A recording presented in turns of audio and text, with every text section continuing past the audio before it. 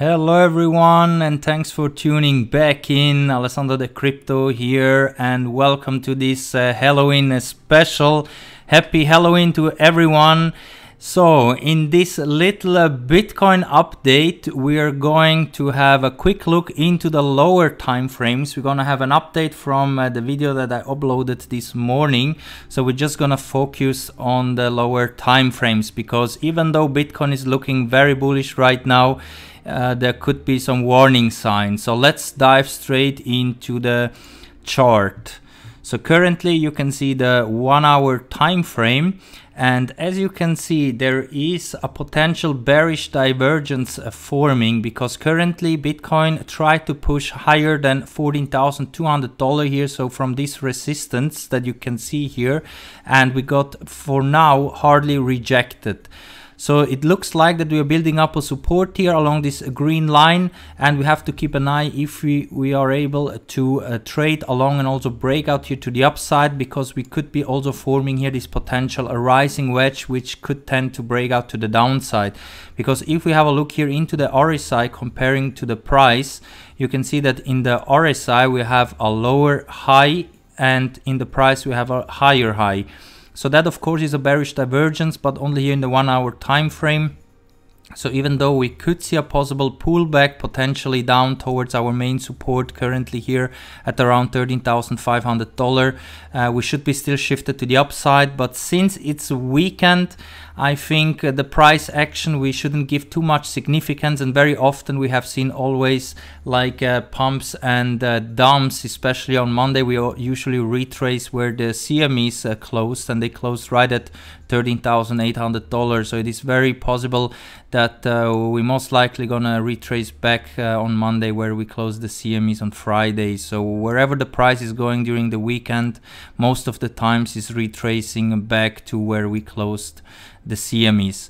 So I still think we have some continuation left here to the upside, potentially to retest this 14k area before maybe a breakdown, and then we have a retest of $13,500. The only problem is also that here in the 4 hour you can see that we are getting a bit exhausted here. Here also we have a bearish divergence. We have here a higher high, and in the RSI a lower high, which of course is bearish, at least for the lower time frames. So in my opinion, there is a very high chance that maybe this price action which we are seeing right now is not that much significance, even though it is very bullish that we are trying to fight here this 14k, and we are not like falling down here towards $11,000 again or anything like that. But you can see also in my own indicator that we're starting to look a bit exhausted, same like we were over here once we tested this $13,800. We also got a sell signal here, and I think as soon as here also we're getting a sell signal, it is very likely that maybe we have another breakdown here towards $13,500, potentially even towards $12,900 before we are retracing back to where we closed the CMEs on Friday.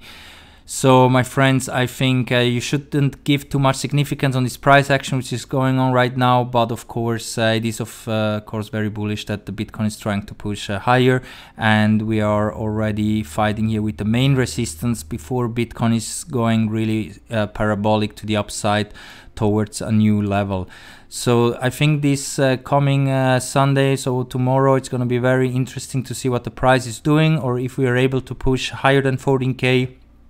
Otherwise, I'm expecting some nice price action during this weekend. So make sure that you're able to trade. So if you still need a Bybit account or Phemex account where you can trade the Bitcoin and other assets up to 100x leverage, you find all the register links, all my referrals down here in the video description. With my links, you can get some bonus. And my friends, actually right now, speaking with you, it's not me, but it's the ghost of Halloween. So happy Halloween to everyone.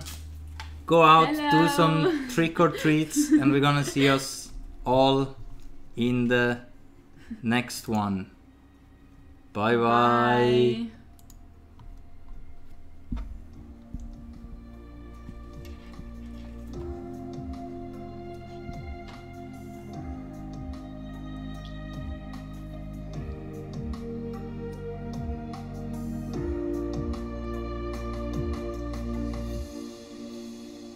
no difference at all. Your mind is what there is. Everything. But the only way to find that out is to persist in the state of delusion as hard as possible. That's one way. I don't say the only way, but it's one way. So almost all spiritual disciplines, meditations, prayers, etc., are ways of persisting in folly. Doing resolutely and consistently what you're doing already. So if a person believes that the earth is flat, you can't talk him